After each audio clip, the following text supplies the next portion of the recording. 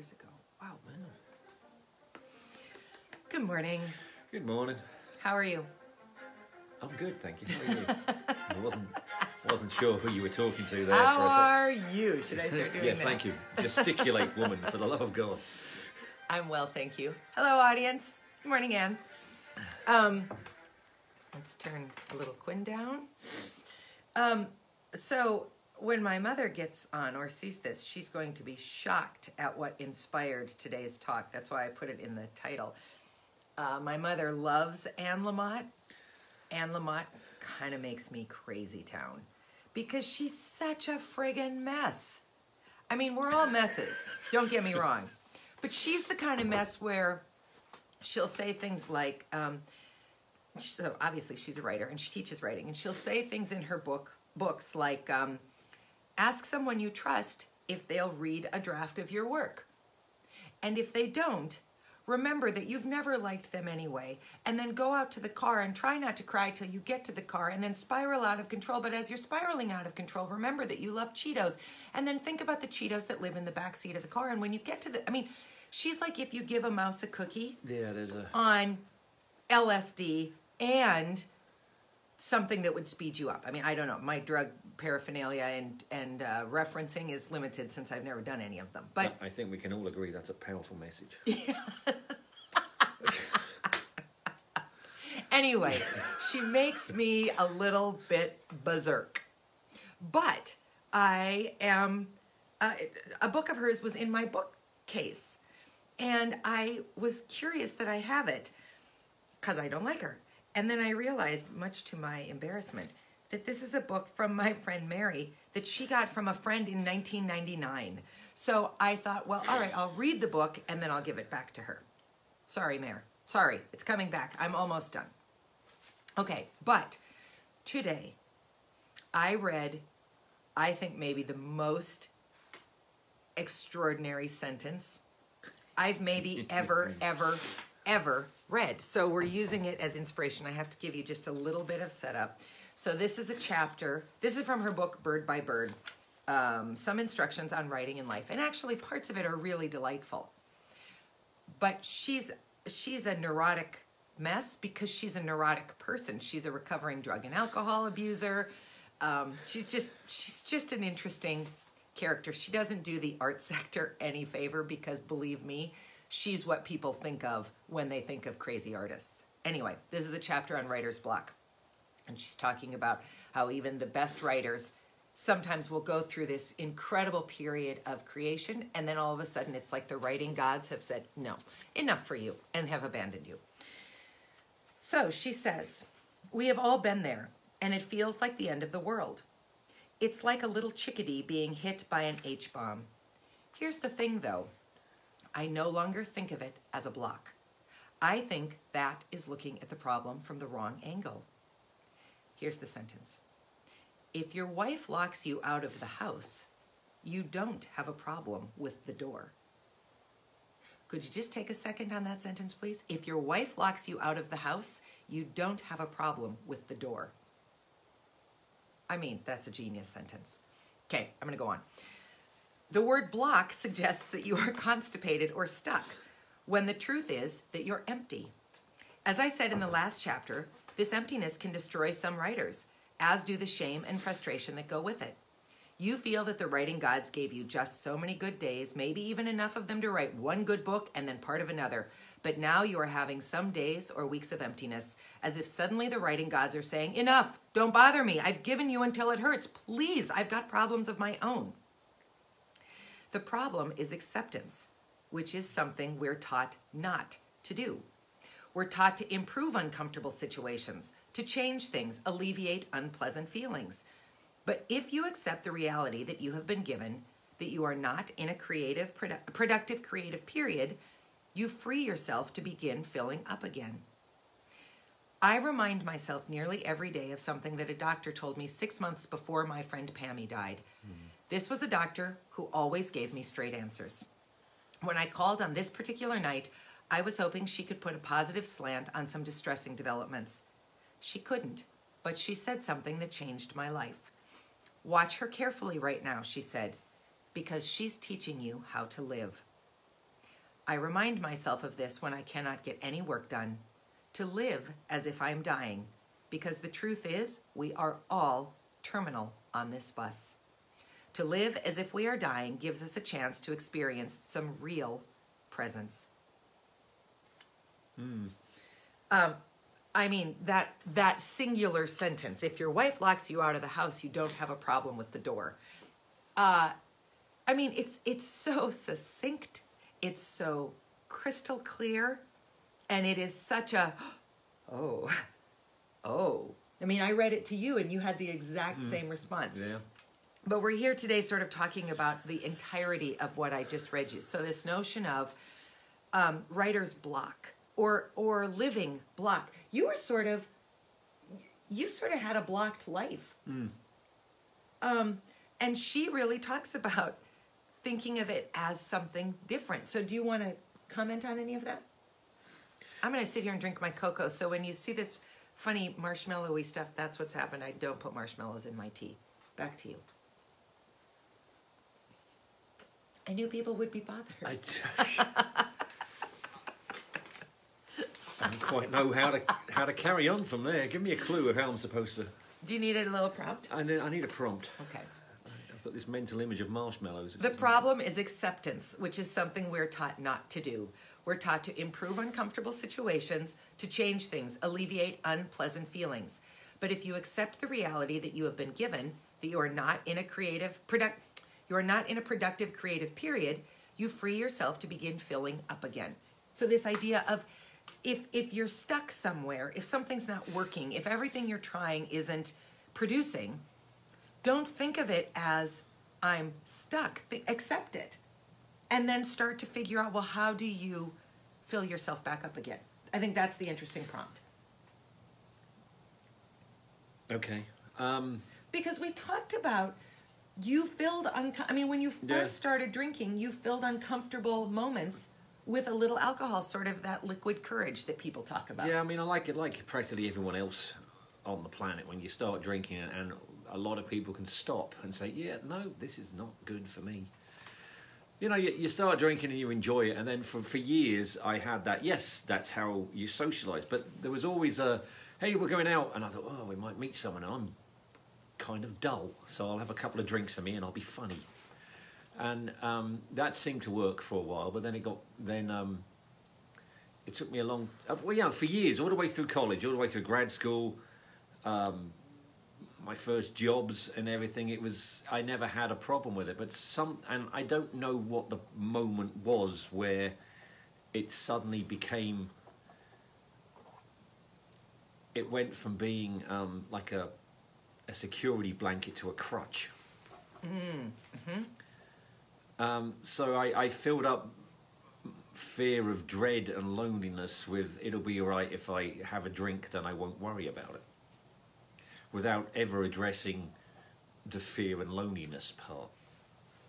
Dr. Mary. Yes. Who's the only woman you've ever met sober? That would be you. Yeah. So let's take that moment, because you've had multiple serious relationships. Clearly, all a complete loss and useless waste of his time trying to get to me, as were mine. But, well, you know, they weren't. Are we going to regale everyone now with your past? Of course, they weren't relationships, though. You're the only real woman I've ever met. They were mere girls. Yes. Suddenly we've transitioned. Now we're a relationship advice giving couple. No, we're not. Good anyway, God, no. No. Anyway, talk to me about that night. So I sort of constructed an event to meet Maz. Maz and I first met on a payphone, which we've talked about. If you're under 30, they were attached to a wall and you put money in them.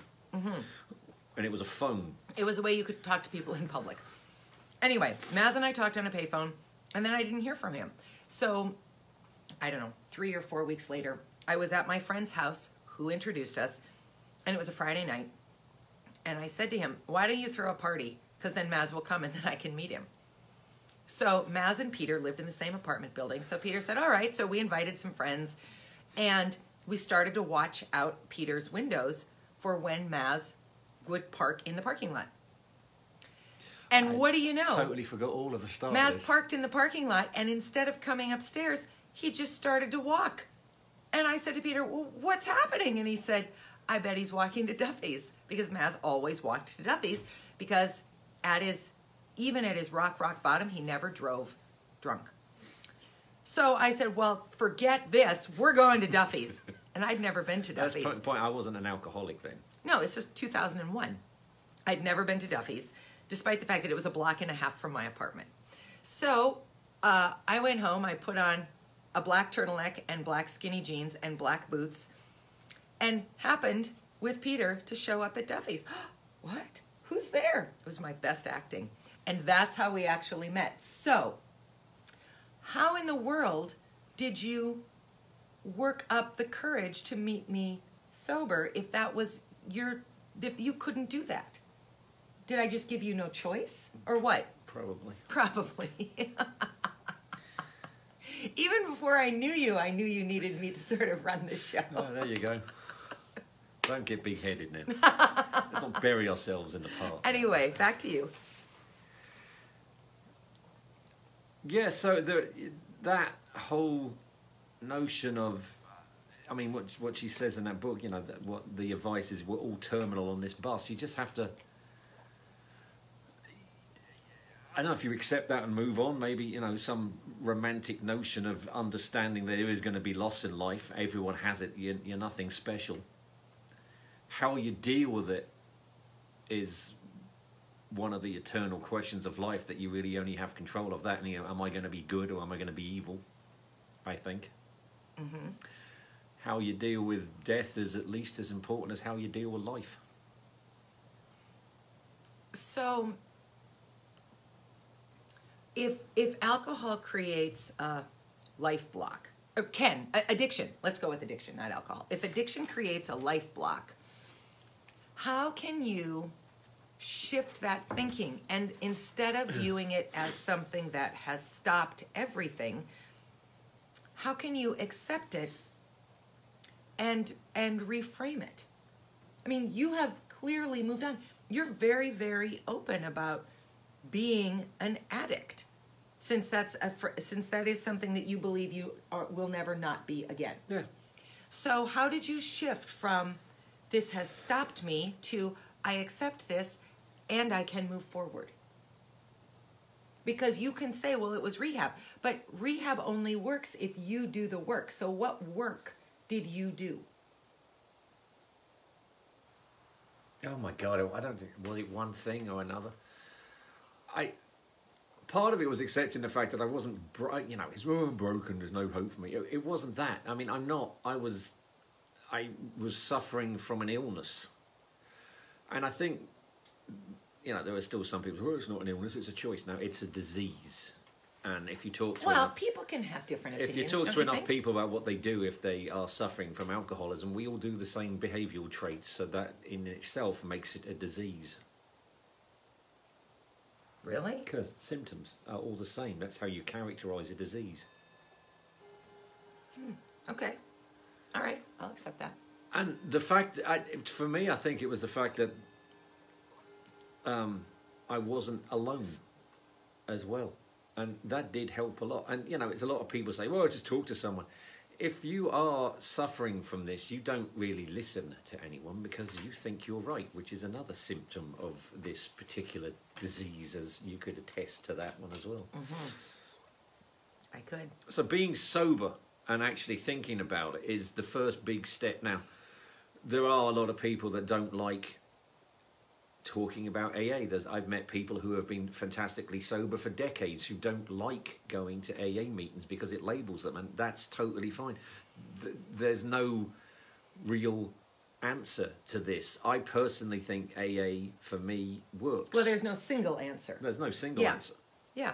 If you don't want to go and you stay sober and you're happy, then whatever you're doing is working spectacularly. So well done. So, you know, you can't judge, you know, some people judge alcoholics if they don't go to AA meetings, which I think is odd. Well, we love to judge. I mean, I haven't gone, I haven't given up on, I just dislike Zoom AA meetings, and I really should go back to them, but I'm really, really missing. The whole point of an AA meeting for me is to go and talk about how you're feeling at that moment, and it helps people. Maybe it's giving something back, and yes, you could do that by Zoom, but if not enough people go to Zoom, you're saying the same thing to the same 12 people. Yeah.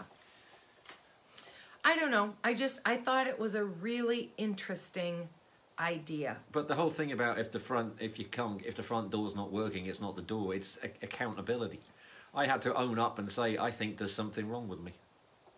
Yes, you did. That's how I took. If you can't get in the front door, it's not the door. No, if your wife has locked the front door, you don't have a problem with the door.